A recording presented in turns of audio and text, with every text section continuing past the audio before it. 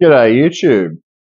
I thought it'd been a while since I've done a highland fridge tour, so I thought I'd bring you through and have a look through at what's been going on in here, how everything's coming along. So I'll swing you around and I might start at the bottom this time for a change. This is gorgeous Aristolochoides up the front. There's a new smaller one there, and a couple of pictures hiding in there. Actually, if anyone has happens to have a female coming into flower, this male's flowering again. This one here sent 3 flower spikes. I ended up cutting them off. I've done a little bit of breeding with them, a couple of hybrids, and with a friend of mine managed to do horticultural Aristolochoides, so that's very exciting. But definitely keen to do more if anyone has any coming into flower. It's, as you can see here, it's a beautifully shaped picture too, nice and dark. Yep. And what else is looking good in here? Lowly cross Mullipullensis, I think it is.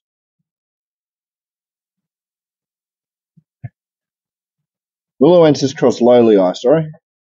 It's definitely a name I don't say very often. Beautiful Jacquelineae down here.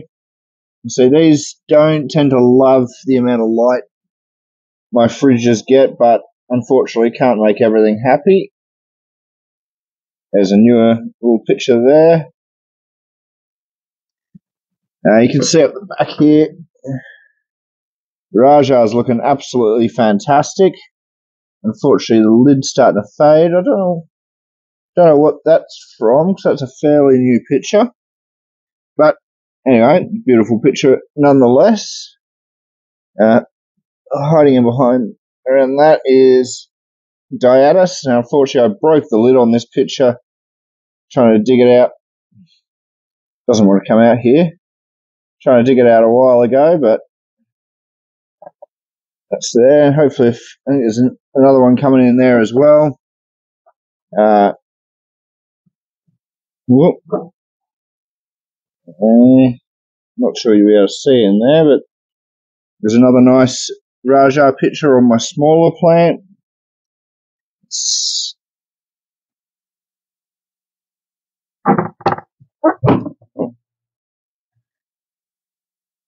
Another nice little Aristolochoides hiding in the moss there.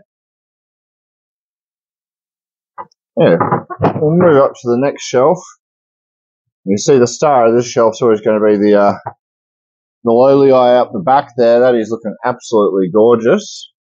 We'll get to that. So just moving a few things around so we can see better.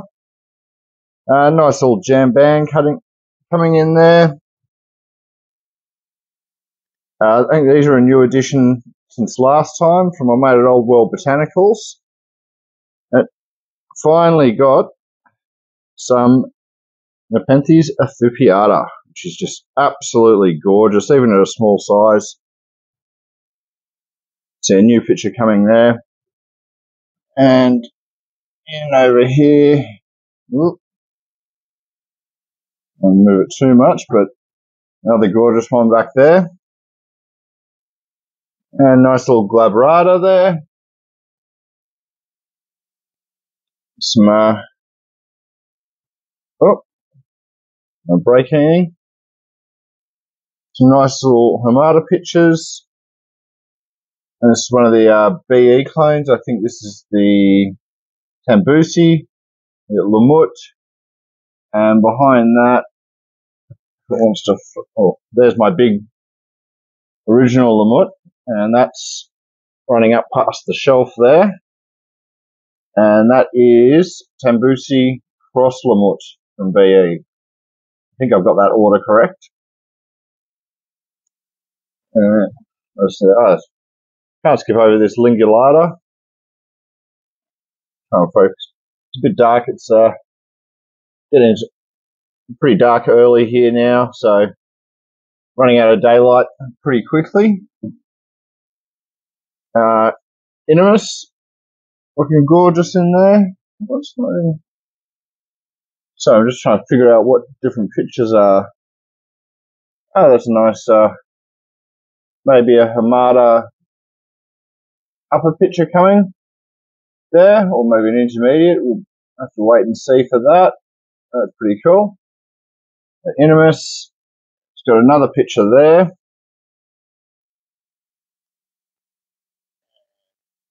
And behind that, unfortunately, I don't know what happened to that leaf there. Somehow it got a little bit burnt.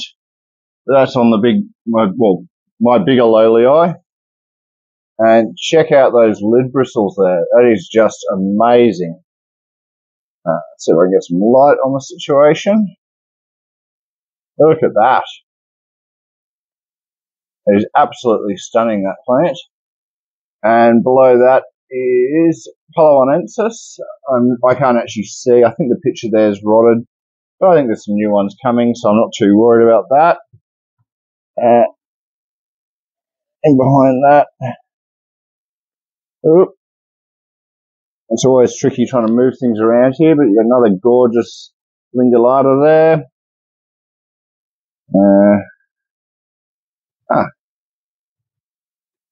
Some nice exudate on this smaller lolii picture. And in front of that, you've got Singulana, looking really nice and dark there. Elicipatrana, or Bavigiae cross, or Raja cross Bavigiae. I'm not sure which way that goes. Another nice little lolii picture with some cute little lead hairs. A really nice squat shape to this one. There's another lolii there as well.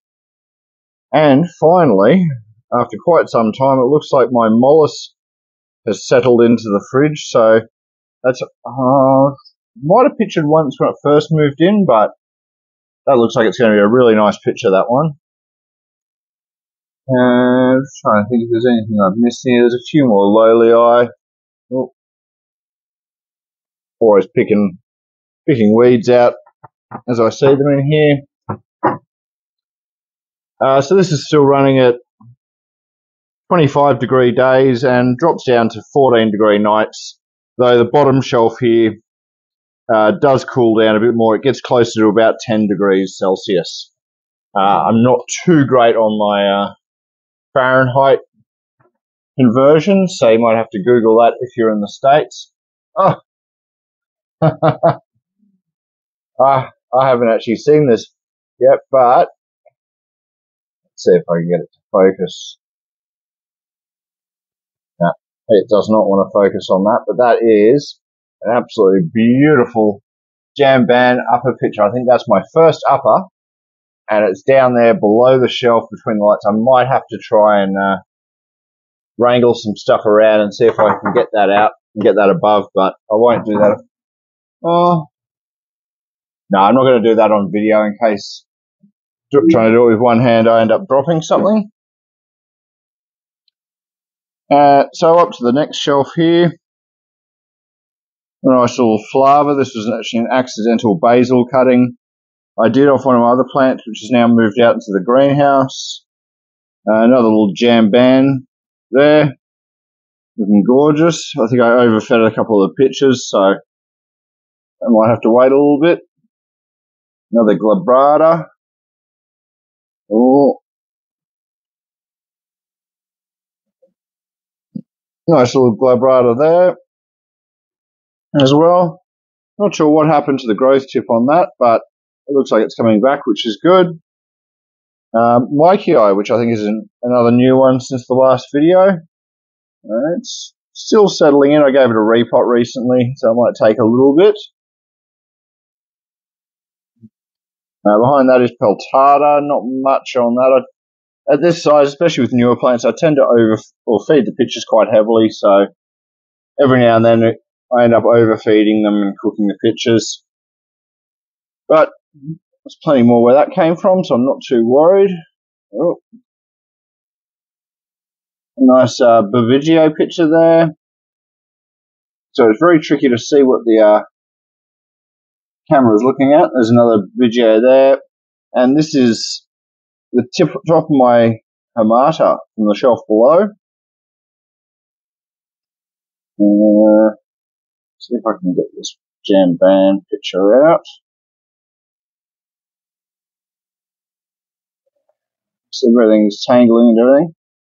Oh, I guess I'd be pretty close to calling that an upper picture on jam band, but check out the shape on that. Just beautiful toilet bowl shape. Yeah, a few little fungus snaps and things in there. But this plant it's got a nice big basil on it here, and it just vines through, winds up around everything here, and is coming back around. Not too sure what to do about this because I don't have anywhere else to grow with good highland conditions at the moment. But I'm sure I'll figure it out.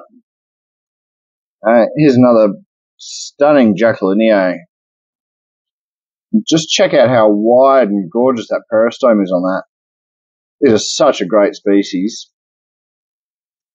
And again, that one's not loving the light levels. You can see the light damage on the leaves there. The newer ones tend to come out without it. But they do tend to blotch up and go a bit yellow quite quickly. In front of that, focus, another Bavigio. This one looks like it's going to be a much redder colour than the previous one. And I know this is definitely a new edition, but I might just shuffle that out. Check out the size of this Edwardsiana I picked up off a mate of mine. Unfortunately, he's starting to step away from nepenthes and go into a few other things. So he wanted to clear out some space and wanted to make sure that this plant went somewhere where it was going to be cared for properly. Now that's one of the pictures it came with. Just starting to fade off there, but just how beautiful are the teeth on that. And it does have another picture forming in the back there. I got a little bit sun damage when it first arrived, but that's nothing to worry about.